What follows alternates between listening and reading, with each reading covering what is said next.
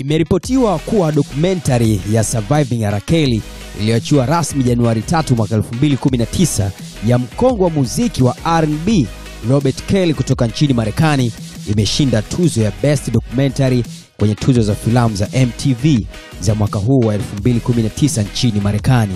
Na Surviving R.Kelly, hiyo ndio documentary pekee iliyoibua maovu mengi ya mwimbaji huyo na kuchafua kazi yake ya muziki na kuibuka kwa tuhuma za unyanyasaji wa kingono kwa wanawake waliokuwa chini ya umri wa miaka 18.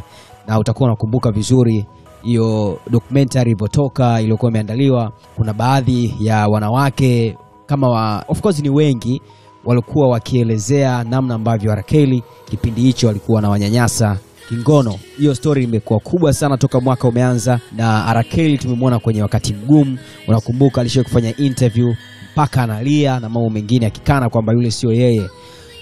Jambo lingine kubwa, filamu of course documentary hiyo baada ya kutoka, tumeshuhudia upande mwingine wa mauzo kuongezeka ya ngoma za R.Kelly, kwa sababu watu wengi walikuwa wanafuatilia nyimbo zake, hata wale ambao walikuwa wazifuatilii wakaanza kuzifuatilia ili kusikiliza nini alikuwa anaimba. Licha ya mabaya ya R.Kelly kupitia documentary hiyo, bado kuna baadhi ya vitu ambavyo vimekuwa vikiongezeka kwa upande mwingine, kama ambavyo unaona sasa hiyo documentary imeshinda kwenye tuzo za MTV. Watu wengi wamejifunza vitu vingi kupitia filamu hiyo ya Surviving R.Kelly.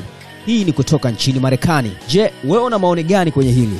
Unaweza kutuandikia kwenye kurasa zetu za Simulizi na Sauti, lakini pia usisahau na usikose kulike pamoja na kusubscribe kwenye YouTube channel yetu @Simulizi na Sauti ili uweze kupata taarifa nyingine nyingi zinazoendelea kutokea. Mimi naitwa Saidi Haja on Instagram, Facebook na Twitter.